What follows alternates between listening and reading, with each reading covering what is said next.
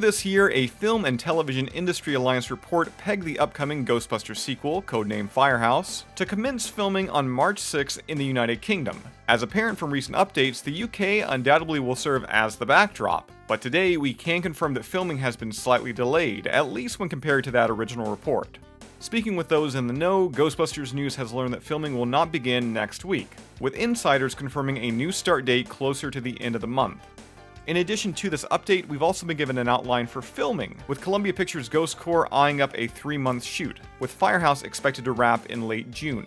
Spanning 3 months, this would act as a similar timeline to Afterlife, which was filmed between July and October of 2019. While specifics regarding the film's plot are still unknown, Firehouse it will continue the story of the Spengler family, with Afterlife stars Paul Rudd, Carrie Coon, McKenna Grace, and Finn Wolfhard all confirmed to reprise their roles, with more cast confirmations expected very soon. With the majority of those at Columbia Pictures Ghost Corps already in London as pre-production is well underway, there's already been a few sneak peeks ahead of filming. As, in addition to leaks, co-writer Jason Reitman provided fans with their first official look at the recreated interior of the Ghostbusters Firehouse set, which, much like Afterlife's Spengler farmhouse, will be comprised of multiple floors. Firehouse is currently slated to arrive in theaters on December 20th, 2023. Be sure to keep checking back to GhostbustersNews.com, and if you haven't done so already, subscribe right here to our YouTube channel for future updates and exclusive coverage.